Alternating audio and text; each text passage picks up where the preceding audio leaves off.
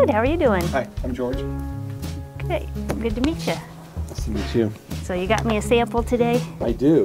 Can you tell me a little bit about it? See, I'm from the southern part of Peoria County, and I got this sample out of a tile line, and there was corn grow in the field last year, and I'm guessing that the watershed area is somewhere between 12 and 15 acres, and I did pull the sample this morning. Oh, that's great information, George. So I guess what I need to know now is did you happen to gather a flow estimate?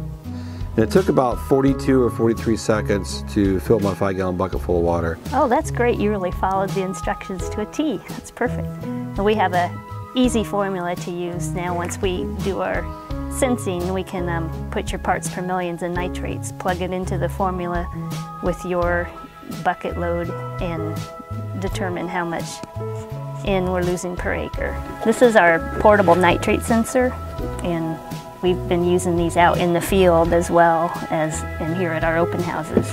I have on here a probe that does both nitrate and ammonium.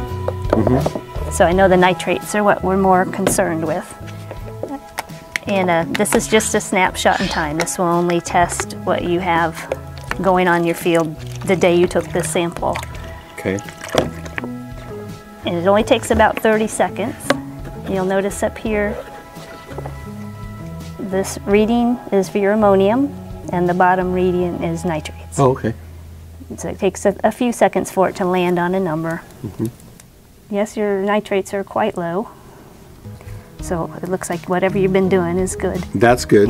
And these results are confidential.